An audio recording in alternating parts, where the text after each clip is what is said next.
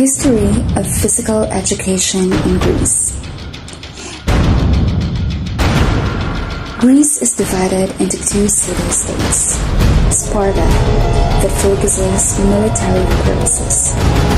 Athens focuses on formal schooling. Physical education in Sparta. 7-year-old boy is placed in the barrack under Paedonomus, a teacher that will teach a gauge the educational program. He will take an oath and went into actual combat at the age of 20.